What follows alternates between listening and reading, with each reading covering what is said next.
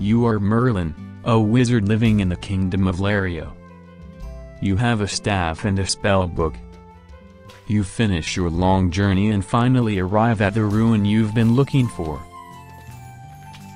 You have come here searching for a mystical spellbook of great power called the Book of Essence. You look around and you spend the next few hours exploring the ruins. At first it is just a waste of time and effort.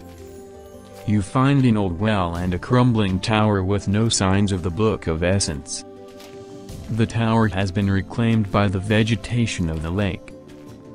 You explore the crumbling tower.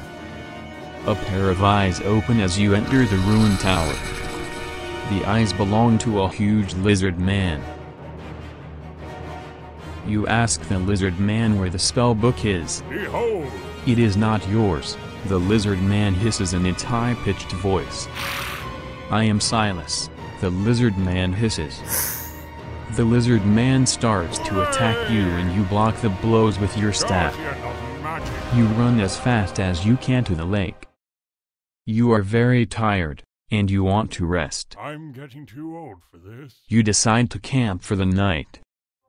A fairy appears beside you. She is in the form of a small bird.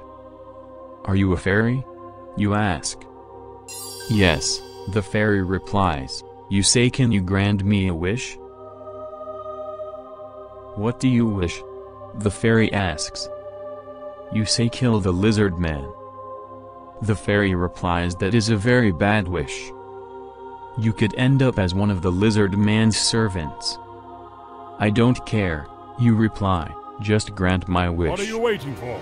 You see that your wish was granted as the fairy disappears and kills the lizard man with a blast of magic firepower. Conflagrate! You take the magic spell book from the dead lizard man. You are now a powerful wizard with the magic spell book. You take a deep breath and you head back to the village of Larian. You are welcomed back with open arms. Suddenly the curse transforms you into a lizard man and the king finds out. He orders his guards to kill you. You are killed and you die. Your fairy friend watches as your body is burned.